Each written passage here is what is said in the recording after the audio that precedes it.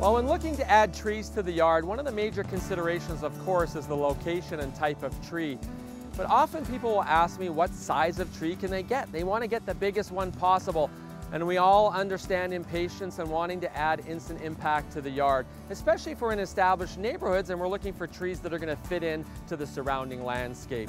But I'm here to tell you there are some advantages to smaller potted trees. One, they're much easier to install. They're obviously not as heavy. You can carry them into a backyard location where perhaps you can't get a piece of equipment. And frankly, they suffer less transplant shock.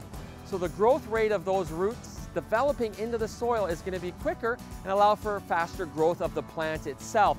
So several years down the road, you might not be able to tell the difference in size between a larger and smaller potted tree from the beginning. So maybe consider that next time you're looking at adding to your beautiful landscape.